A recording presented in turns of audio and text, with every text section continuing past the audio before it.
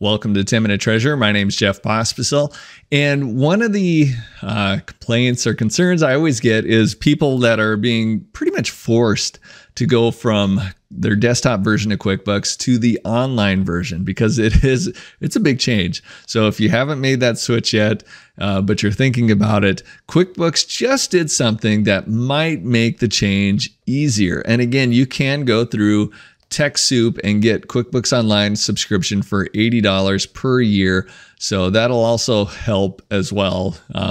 So it was interesting. I really wasn't actually searching out an app. They had an app about 2 or 3 years ago and they had abandoned it. So I just got used to using the web browser version.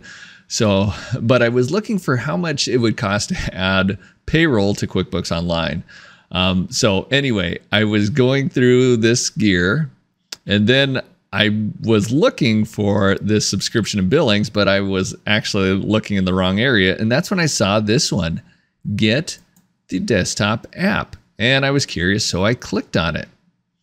And I scrolled down and I saw, well, they got one for Windows right down here. So I decided, well, I'll just click on it. And it downloaded and it installed. And when I opened it, let me see if I can get her open.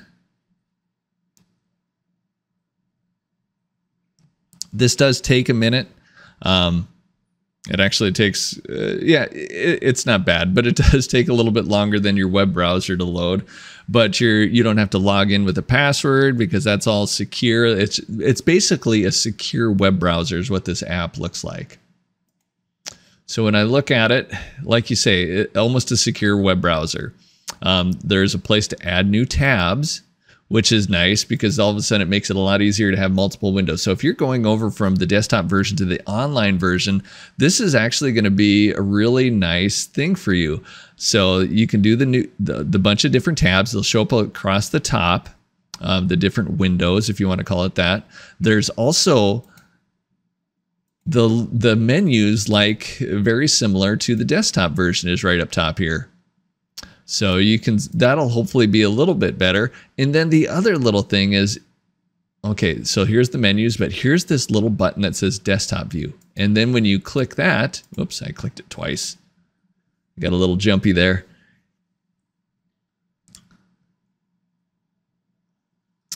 And you will see that it'll start looking a whole lot more like the desktop version.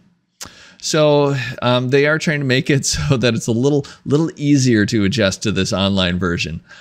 So I think this is a really good attempt by them. So it looks like just a secure web browser.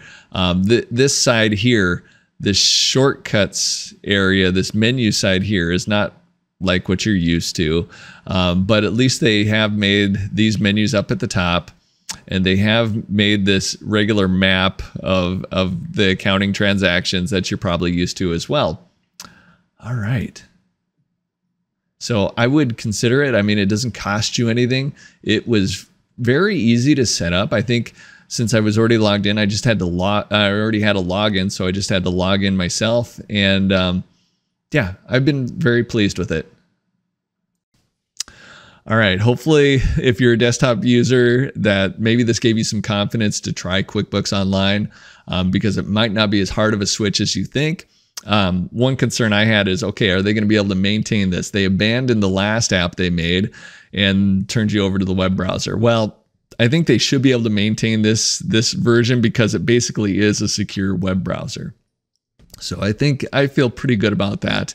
Yeah, and the other thing, I'm just going to put a link down below to a post I did about how to get QuickBooks Online for cheap. I think I say $75 per year because that's what it used to be, but now it's $80 per year. So although that's a price increase, $80 per year is pretty good discount through TechSoup. All right, till next time, like, subscribe, share. God bless you.